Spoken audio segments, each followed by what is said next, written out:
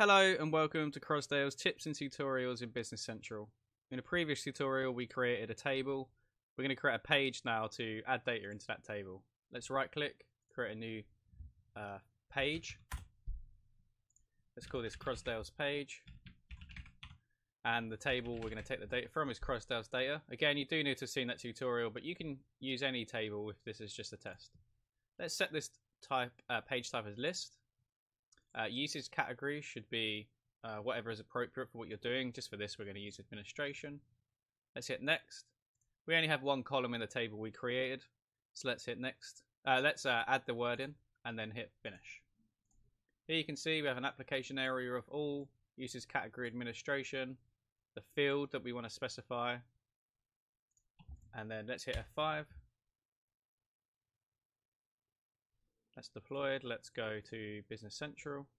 Let's hit refresh. Let's search for our page. Crosdale's page. You see that's come under the administration. That's because we specified that in this usage category. Let's go to the page. And here we can see we can start entering data. Thanks for watching.